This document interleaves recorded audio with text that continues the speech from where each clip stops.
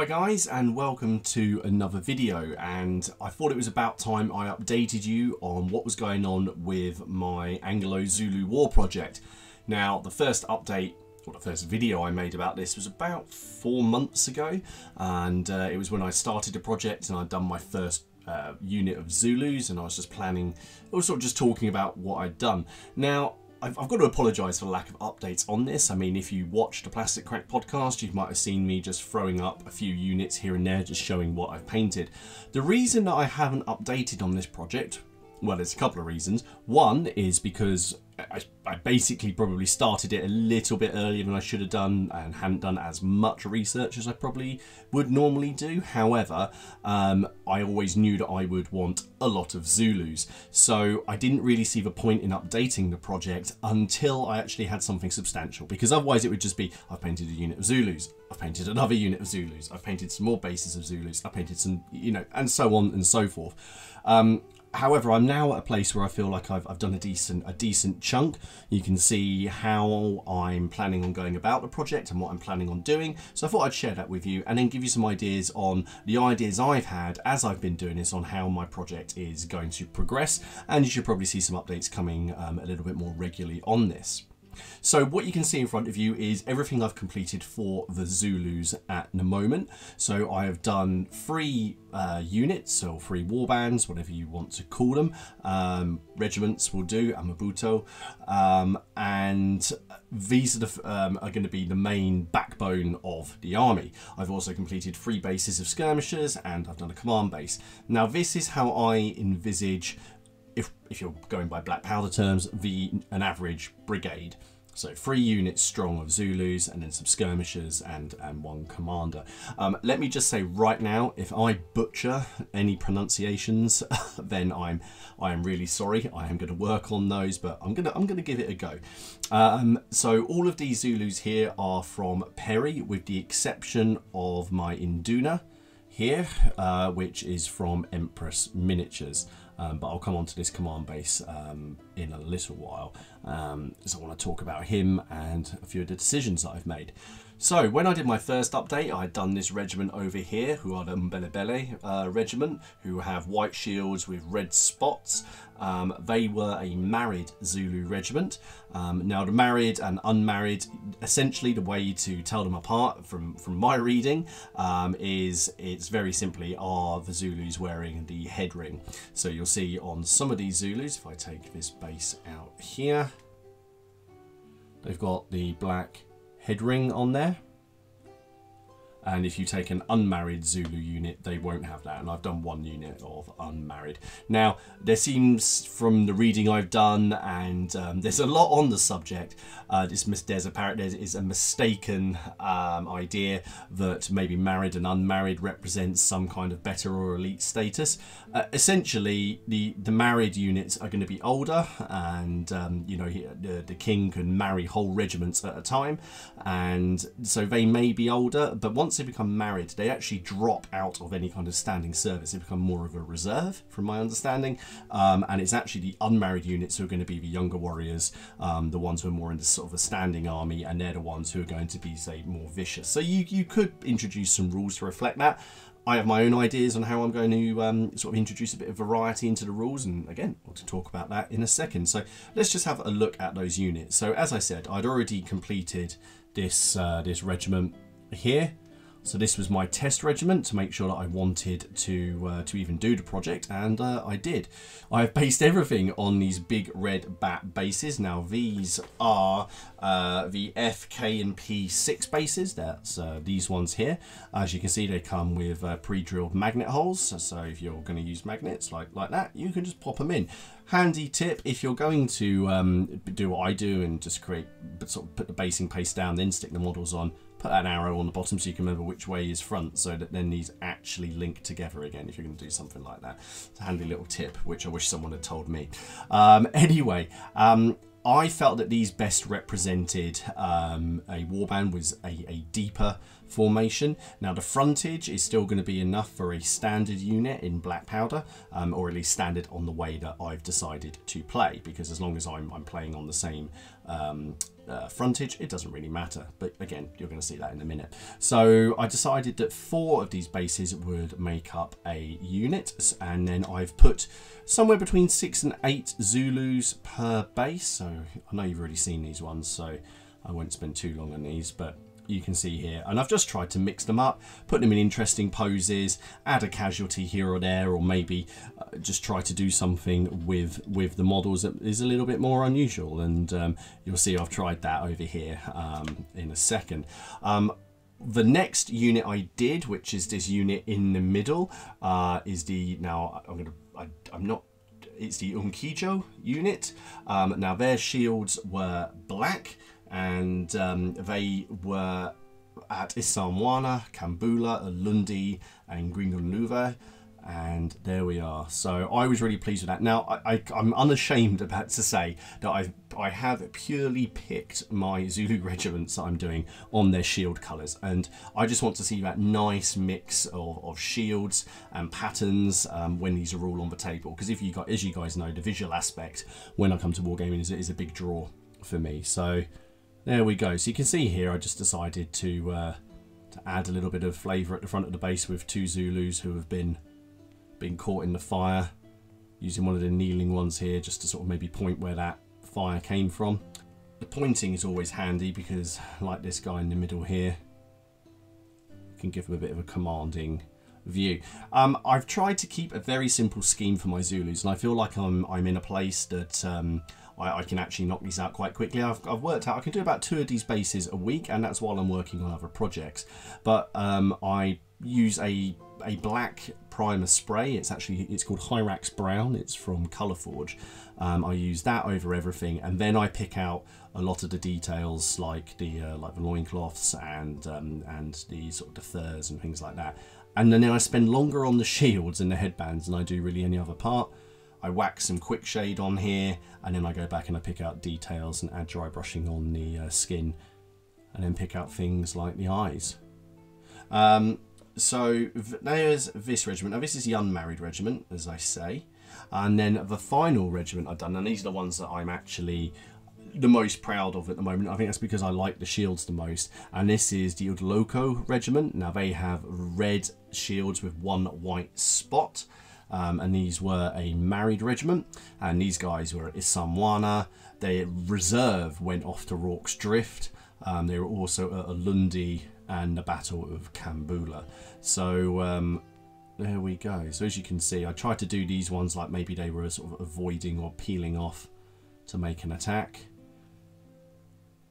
But these shields are a lot of fun to work on. I will have pictures up of all of these at the end of the video, so you can see them all, each of the regiments. You can see on this one I've sneak peek because I've got some redcoats coming in the video. I added a dead redcoat onto here. I've done him up as if he's from the 24th. As we know, they did suffer quite heavily. Is someone. Now I did add this chap here, and then I only realised the other day that he sort of looks like he's reclining, so I need to do something about that. I'll probably maybe I'll just put a big tuft in front of his arm there. But I tried to do it so you can see sort of this guy's just looking at the fallen British soldier. There's sort of another one behind him who's getting ready, and maybe they're backing off a little bit or they're unsure. Ultimately, it doesn't really matter. The base, the bases don't have individual stats. It's the unit. But like this one here, I just tried to tell a little story on each base. So using the spare shields that you get in the boxes and just repositioning arms and legs and putting different heads on things, you can get quite a lot. There's this guy here who's been thrown back by fire from the Martini Henrys. I've tried not to make it too gruesome, but the problem is that when you're trying to hide wounds on, say, on the Zulu bodies, obviously you don't have to put wounds on them, but otherwise it just kind of looks like they're falling, they're just tripping over or something. So I tried to add some small bullet wounds to there, and around the other side there are exit wounds as well, but I tried not to make it too gross. I think probably the most gratuitous thing I did is that I added some blood splatter onto the shield of the man behind him to just represent him, maybe them getting hit. But I didn't want to make it too gratuitous. But as I say, if they are a casualty and they're sort of in this pose, I thought I kind of needed to show that something had happened to them. Now, for the skirmishers, I decided to do things a little bit differently. Now, you probably remember in my last video. If not, you can check it out. My idea was that if a unit was armed with firearms, then you could have maybe these bases at the front of the unit like this, just to represent that. However, I will do that, but I also wanted them to be able to be free units that are moving around on the board and just putting down a little bit of gunfire. The Zulus did have firearms. A lot of the firearms up until the point of the Anglo-Zulu War were outdated flintlocks or percussion cap rifles. After Isandlwana, they captured a lot of the Martini Henry rifles. Now, I will talk about this in a moment.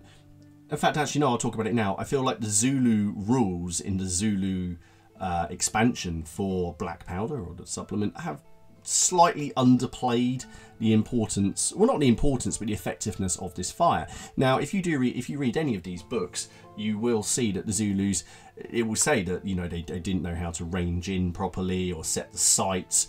It wasn't a particularly effective, but there was a great deal of it. There was a lot of firearms in these units.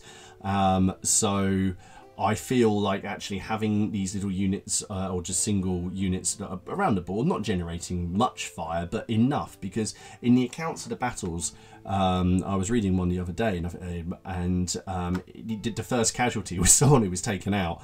A British soldier was taken out by essentially a Zulu sharpshooter. Now that was, you've got to remember that these battles aren't as big as, say, Napoleonic battles. So some battles the British were only suffering 20-30 casualties, but in some of them it looks like about 10%, 10-15 were caused by gunfire from the Zulus. So anyway, that's my little just point about those. But I've tried to create these little bases so they can be added to the units and just add a little bit of flavour as well. So again, just mixing the arms and the heads so you can create something a little bit more interesting. Now the basing itself, as you can see here, this is a good example. I've watched quite a lot of videos now about Rorke's Drift and Isandlwana and the Zulu War, and I really recommend the channel Redcoat History. I'm sure a lot of you are already aware of his videos, but he does, because he's in South Africa, he does a lot of walking around on the battlefields, and I noticed that there's a certain reddish quality to the sand and to the clay and just the soil over there. So I've used my basing pastes and I've added pigments into it. In fact, I added this pigment here that's simply called Terracotta Earth by Secret Weapon Miniatures. Gonna have to get some more. So I've just mixed some of that in to just kind of give it a bit of a reddish quality, and I think you can see it here if you compared it to how the paste would normally look. And also this idea, sometimes you see them presented in pictures, the Zulus, like it's almost like desert basing. It's not. There's grasslands, there's thick grasses, there's woodlands, there's lots of scrub, there's places for them to take cover, lots of rocks as well. So after I've done the basing, I put down a 4mm layer of spring grass, then a 4mm layer of summer grass on top, and then I add all the bushes in and things like that. The rocks are taken from my back garden or anywhere that I find interesting rocks, and I put these in the basing paste, a bit like if you've seen my Crusade videos how I do it, and then I pull the basing paste with a lot of water up onto it so that you end up with sort of this washed out effect where all the pigment from the base will settle in the crevices on these rocks and sort of blend it in. And I think probably one of the best ways to see this is on my command base. Now, I picked this model up from Empress Miniatures over at Warfare at the end of last year. I really like it. Now, the Zulus did trade and have some horses from the Boers and from well, they captured horses as well. So you would sometimes see a Induna or other sort of high-ranking Zulus on horses. But I really like him. I especially like he's got a gun. So there we go. Now I did these with the shields like they were from the unmarried regiment down here, the Yumkijo. Again, sorry if that's the wrong pronunciation. And I wanted to put it on quite a big base, mainly so I could actually just, it wasn't really so I could fit the models on it. It was so I could just do this sort of slight rise, add the rocks, and just make it interesting. So all I did here was I added some milliput in, and I pressed more of the rocks from the garden in, and just dragged up the basing pace, and then just tried to put down a decent layer of static grass. And there he is. So I was very pleased with how he came out. And then the two guys down here, I just wanted them to look a little bit more official, like maybe they've been sent off to give orders to the various Amabuto and those other regiments that they would have with them. So here you are. So this is the main backbone, I would say, of the Zulu army. This is how I want it to look. I've got some ideas for how I can add some little bits and bobs in. For the project, my goal, my ultimate goal, would be to have 3 sections, brigades that look like this, with maybe a few more skirmish bases. So 9 warband regiments, and then 3 Indunas, and a general. Then I'll have a main general, and then lots of skirmishers, and then some other bits and bobs in there. Now, my way I've been thinking about maybe adding some flavour to the rules is potentially after deployment, rolling for each of these regiments when they're on the board, just to see if maybe they've got a special ability. So for example, you could just do something like roll a d6 on a roll of 5 or 6, roll again, and maybe they have tough fighters, or they're brave, or they're stubborn, etc. So it's not a sure thing, but it'd be a way of just adding some flavour and a bit of uncertainty to the opponent of the Zulus, who will be, you know, if you don't have any uncertainty, be very cocksure, I think, about how they deploy, and just, you know, bring that weight of fire. You could try it out, see how it goes, or maybe even get the someone suggested on the Plastic Crack podcast, actually, when I mentioned this, they said maybe don't roll until they actually get into combat. Another thing I was thinking about adding in for the Zulus, now bear in mind I haven't actually played a game with these rules yet, but I play enough Black Powder and that stable of games, Hail Caesar and Pike and Shot, to know how things sort of work.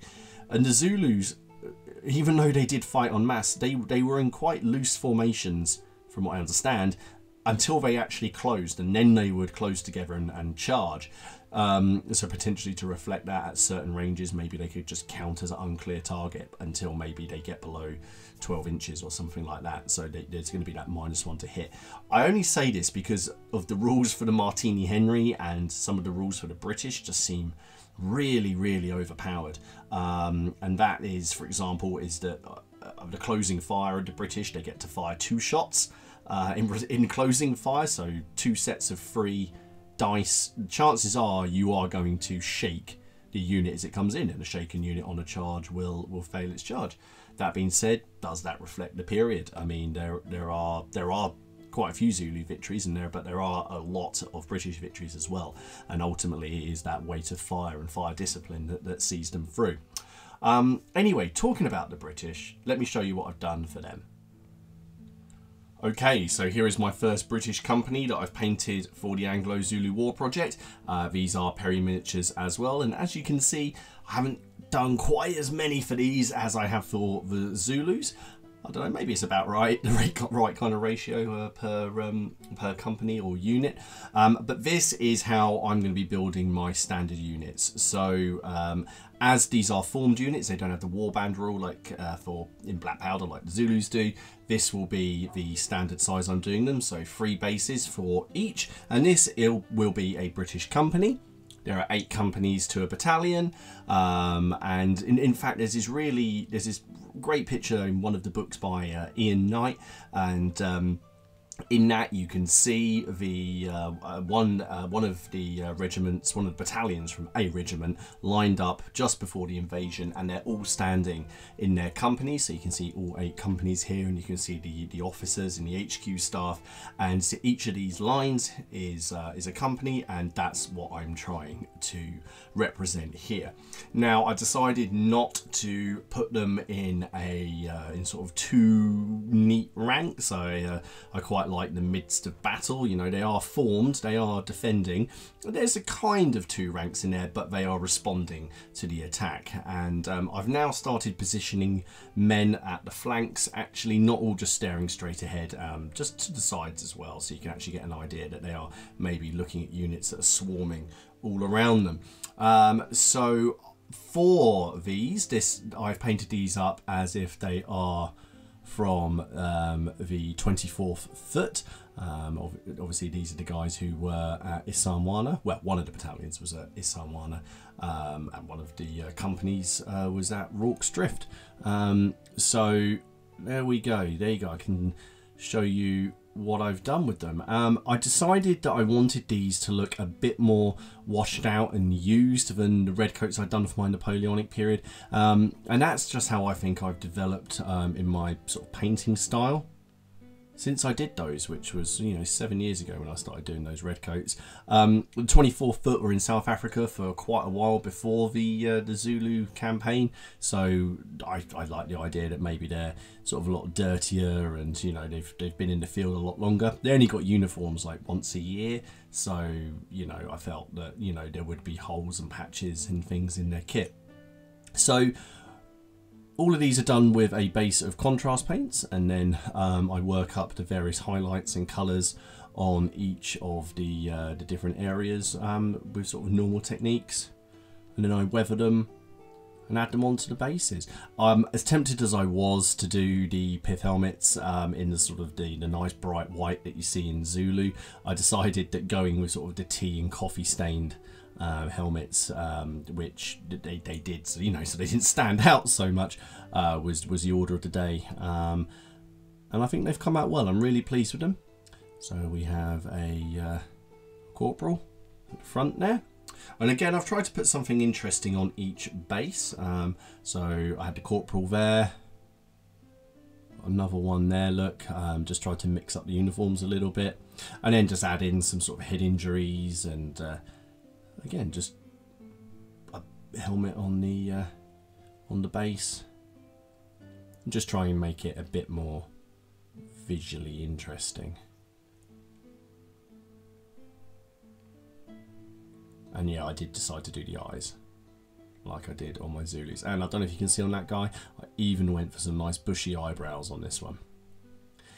And on the command part, there we have a captain in the blue, sort of the black blue, sergeant major, telling him what's going on, having a bit of a shout at him while these guys reload and defend, and this guy at the back who's waving his helmet saying, you know, either, you know, rally on me or something to that effect. If I can get around, I can show I'm quite proud of the there we go, the face on him.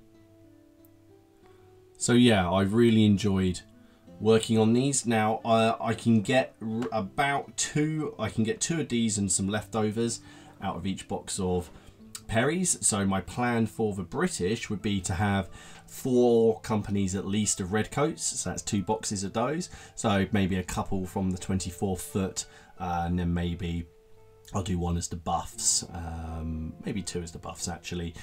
I then want to get some Naval Brigade, because I really like the history of the Naval Brigade. I've been reading a lot about that, and I'll probably do my a whole video just dedicated to that when I get those painted up. But I want to have our company, well, basically a company size unit of the Naval Brigade, the Gatling guns, in fact I'll show you that in a second, the cannons and the rockets. So that would then be 5. Get the rifle unit in there, that would be 6 companies, so 6 units this big, which is very, very doable. As I said before, the battles are slightly smaller, so, you know, it's not as daunting as perhaps the Napoleonic project would be.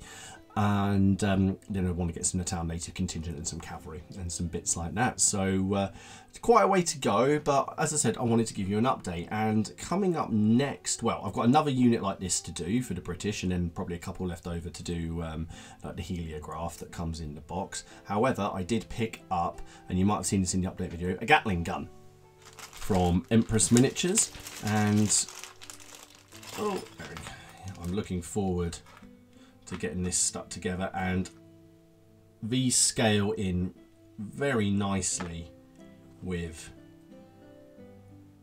the Perrys. I think that might have been a very conscious decision there. Enough characters so there's a bit of a difference, so I will be picking up the Naval Brigade, a whole load of that to add in. Anyway, like I said, I wanted to give you guys a bit of an update on what had been going on while I've been working on this. So I am just having a slight break at the moment while I finish off a couple other things, and then I'll be doing another unit of these, getting the Gatling gun done, and potentially some more British, so stay tuned. Anyway, if you guys got any ideas, other things that perhaps I could do for the Zulu War, I have considered doing some Boers as well, so I could do bits of the Boer War, and I was looking at a couple of really nice sort of characterful figures from the Empress range, just to add in maybe some single based models as well, just to add a bit of visual interest. But let me know what you guys think. Are you considering the Anglo-Zulu War? Is it something you've already got? How did you go about it? I am looking at other rule sets as well, but I'm willing to take any other suggestions that you might have on different rules to play. So I hope you guys are all staying safe. Thank you for taking the time to watch this. I'll leave some pictures up, and I will see you guys again in the next one. Take care of yourselves. Bye bye.